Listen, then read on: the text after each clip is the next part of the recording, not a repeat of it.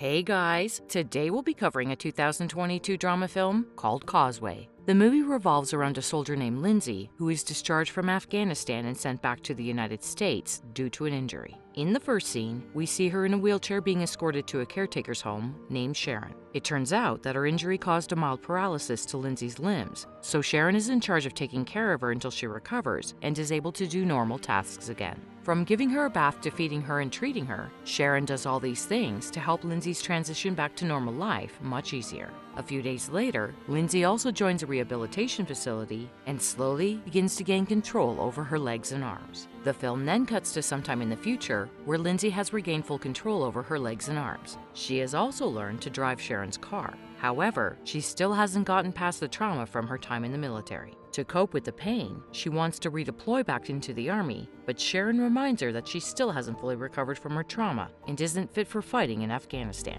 So, Lindsay decides to go back to her mom Gloria's place in New Orleans to stay with her for a while. In the next scene, she leaves Sharon's house and makes her way to New Orleans, thinking her mom will pick her up at the bus station. Unfortunately, Gloria doesn't show up, forcing Lindsay to head to her childhood home herself. A few hours later, she arrives at the house, but it is locked and no one is home. Luckily, she finds a spare key lodged between some bricks and enters the house. Lindsay goes into her old room filled with pictures of herself and another boy, presumably her brother. Exhausted, she lies down on her bed and instantly falls asleep. A few hours later, Gloria arrives home with her boyfriend Ted and notices her daughter sleeping. She excitedly wakes Lindsay up and expresses her excitement at the reunion, but the latter says that she is tired, so Gloria leaves her alone. The next day, Gloria heads to work early in the morning, while Lindsay cleans up her room and decides to look for a job in the neighborhood. After a while, she finds a pool cleaning job and heads over to their office in her mom's old car. To her surprise, she is hired and asked to begin work the next day. Lindsay is ecstatic that her life is starting to make sense again, but on the way back home, her old car starts to break down and she almost gets into an accident. She takes the car to a garage to get it fixed and meets the owner, James Ocken. After a bit of chatting, James advises Lindsay to leave her car in the garage as the repairs might take a while. Then he offers her a ride back home, which she accepts. During the ride, the two get along pretty well, and it's clear they have chemistry. The next morning, Lindsay and her new boss head over to a client's residence to clean their pool. He teaches her the basics and orders her to start at another pool at another place tomorrow. The next day, Lindsay starts to clean the pool of a very posh residence and gets a text from James out of the blue. He reveals that she left her notebook in his car the other day and wants to return it. A few hours later, James arrives at the place where Lindsay is cleaning and returns the notebook. The two sit and talk for a while, and she tells him about her time in the military. Lindsay then asks whether or not he can swim, to which James reveals his prosthetic leg. However, he doesn't mention how he lost it. One day, during Lindsay's regular checkup with her doctor, she reveals that her discharge was actually due to a brain injury. She explains that she worked with the Army Corps of Engineers and specialized in water systems. She was actually deployed to work on a dam in Afghanistan. However, the convoy encountered an IED, causing the explosion that led to her brain injury and eventually led to her being discharged from the military. The next day, Lindsay researches the criteria to be met for redeployment back to the U.S. Army Corps of Engineers and decides to get gym equipment to train in order to pass the physical fitness test. So she calls up James to help her move the equipment to her home. Afterwards, the two head to a local restaurant, and it is revealed that James was once engaged. A few moments later, an obnoxious guy tries to hit on Lindsay, but James sends him off, claiming that she is his girlfriend. The two laugh it off, and Lindsay then discloses that she is actually attracted to women. However, this doesn't have any effect on their friendship, and the two leave the restaurant. They decide to sit in a park where they smoke weed, drink beer, and talk about the past. As they start to open up about their lives, Lindsay reveals that she has a brother, Justin, who was a drug dealer and a junkie, but doesn't reveal his current whereabouts. She also tells James about her time in the Army and how her difficult childhood forced her to leave New Orleans. In turn, James discloses that he was in a car accident with his sister Jess and nephew Antoine. The unfortunate event led to the loss of James's left leg and the demise of Antoine. He tells her that ever since he has been living alone, and Jess has also moved away from the city. Afterwards, Lindsay drives a drunk James to his house. She then decides to stay for a bit and have some more beer. There, James further reveals that Jess, him, and Antoine all lived under the same roof and did everything together. As the two continue to talk about their past, James suddenly offers Lindsay to move into his house, as he knows that she feels suffocated living with her mother. He says they can have coffee together, smoke together, and can heal from their past trauma together. However, Lindsay doesn't give him an answer, and after a couple of hours, she heads back home. Back at home, she finds her mother sitting in the living room all alone.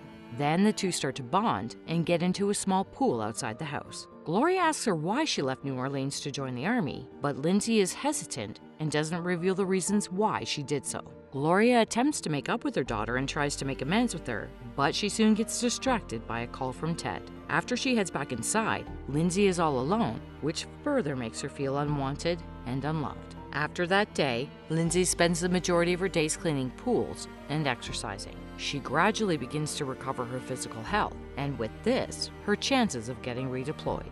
During Lindsay's next medical appointment, the doctor reveals that she is almost fully recovered from her brain injury. Excited, Lindsay expresses her desire to rejoin the military. However, the doctor reminds her that she has to recover her mental health as well, and refuses to sign the letter for her release. The same night, Lindsay and James hang out together and discuss their future.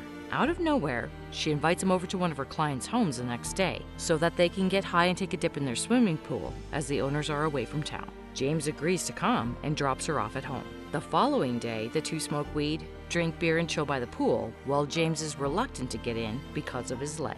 However, Lindsay manages to persuade him to get in, and the two have fun in the pool.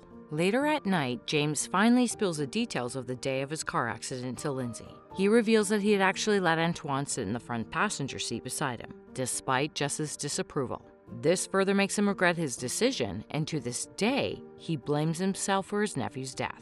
As James gets emotional and starts crying, Lindsay tries to comfort him. When nothing works, she kisses him, but immediately withdraws and apologizes for it. Lindsay says she did so because she felt sorry for him, and this leads to a heated argument between the two. The argument escalates to the point where both of them start to insult each other's past trauma, which reveals new information about them. Lindsay's brother is revealed to be in prison after being caught dealing drugs, whereas James admits that he had a couple of beers the day he crashed the car.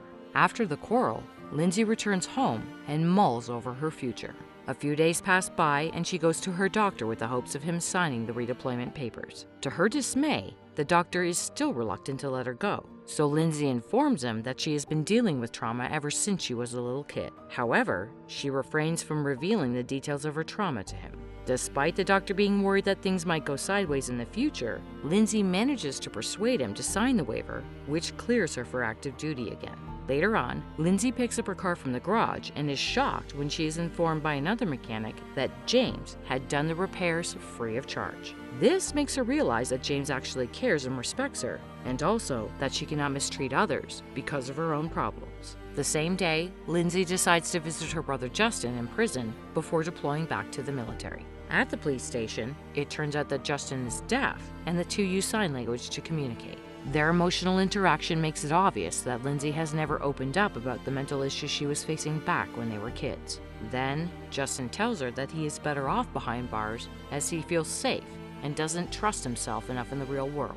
As they catch up and reminisce about the past, Lindsay's eyes are suddenly opened. Afterwards, she begins to contemplate her decision about rejoining the military, as doing so will only make her carry on with the unhealed trauma, which may lead to tragedy. So as a result, she decides against deploying back into the Army Corps of Engineers and considers a life outside the battlefield. The next day, Lindsay decides to put things right with James and pays a visit to his home with a few beers in hand. She then inquires if the previous offer to live with him still remains, and also reveals that she is not going to war just yet. Lindsay mentions that both of them can help each other heal from their past mental issues, and that's why they should stick together. Following this, she starts listing all the things that they can do while living together, just as James had mentioned before, which makes him consider letting her move in. However, before he makes the decision, the scene cuts to the final credits.